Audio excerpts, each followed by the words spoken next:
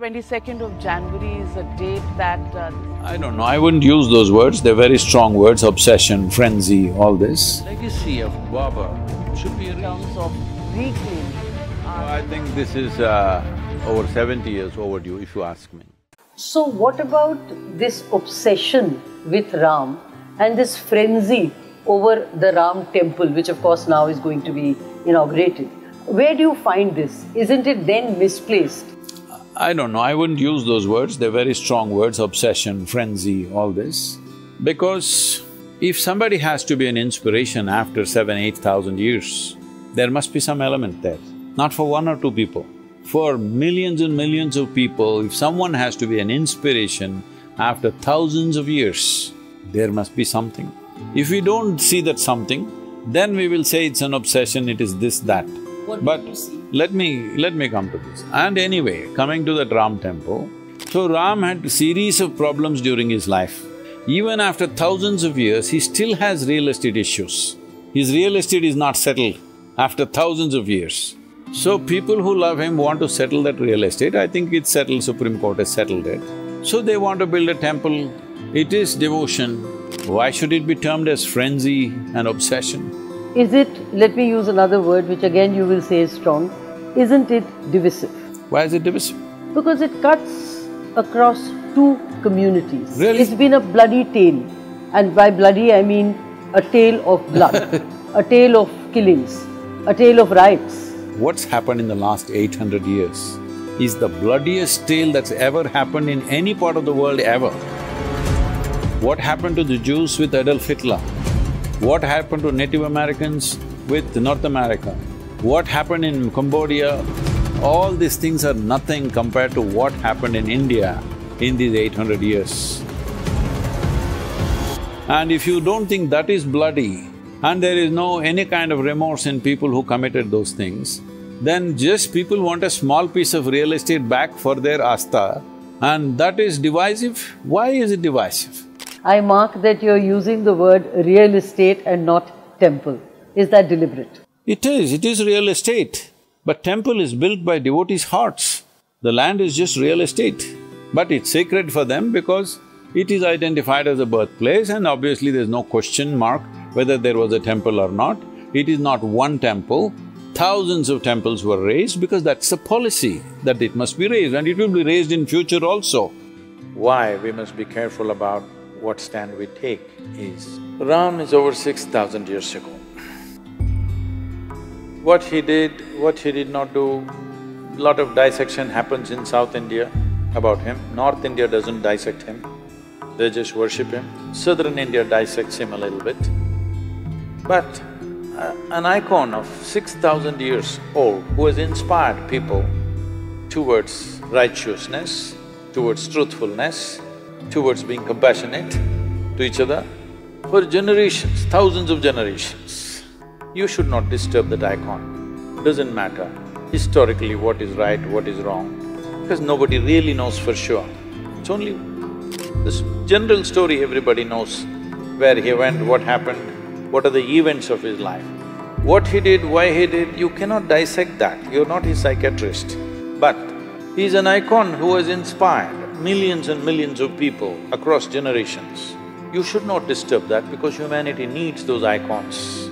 Geographically, was he born in Ayodhya? Yes. Was he born in this point? Come on, do you know in which point you were born? Hello? Forget about a man 6,000 years ago, you're still living. Do you know exactly at which spot your mother delivered you? I'm asking, does anybody know?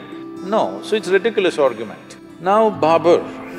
Babur is the third generation after Genghis Khan. This Mongol empire, Mongols, slowly the word Mongol became Mughal in India, it's Mongol. This Mongol empire expansion for a period of 90 years to 100 years killed over 40 million people. 40 million people. Of those times, it was nearly 10% of the world's population. You understand? 10% of the world's population, they killed not with a nuclear bomb, with swords, very energetic people. I'm saying, It takes a lot of activity to kill 10% of the world's population, isn't it? Just with swords and spears. So wherever Genghis Khan went, he made a rule. All the males,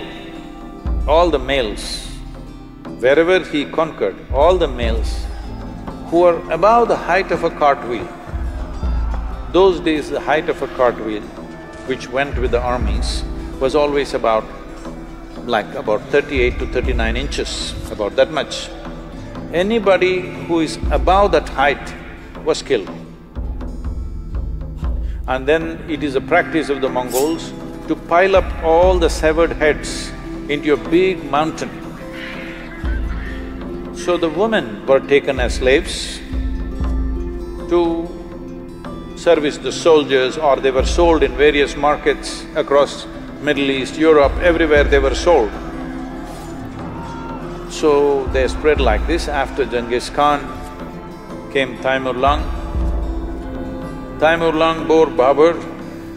Taimur-Lung came right up till Delhi, his empire. Then Babur came. Taimur-Lung is supposed to have killed 17 million people. In the cruelest possible way. What happened to the men is compassion. What happened to the women is another matter. I don't want to go into the descriptions. It is most terrible things happened to them. When Babur came, this is also the time of Guru Nanak. Guru Nanak, a very totally peaceful, non-reactive kind of human being, a realized being, said, "A messenger of death has come." And in Guru Nanak's own words, it is said, I'm paraphrasing, he said, he killed thousands of men wherever he went. In any town he went, kill all the men, burn the town down, capture the women and children. Women were brutally raped always in public, because it's not just a rape, it is a lesson for everybody. And in thousands, Babur sold the Hindu woman in the markets of Kandahar and Kabul in thousands. Fortunately, he lived only for 4 years in India. He died. So the legacy of Babur should be erased from this country in every way. Above all, nobody should ever identify the present generation of Muslims with Babur, because the atrocities that he did not commit atrocity, he is an atrocity. Genghis Khan was not killing for religion, it's just power and conquest. Taimur-Lung also largely conquest, slightly a religious tinge came, but Babur used the religious connotation very strongly, and it gave him more power to kill because he thought he was doing jihad. Many times he ransacked Muslim towns also, Muslim populations also he killed. So he used religion very conveniently, according to his convenience.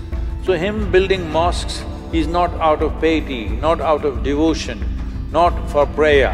It is also an establishment of power. Whether it's a Hindu temple or a Jain temple, everything he broke. One prominent Jain temple he destroyed because in the cave what they had carved, the figures were naked. So he made sure the entire thing is destroyed. So this man and his legacy should be forgotten. Nobody should identify themselves with that, because that is not going to lead to a good future.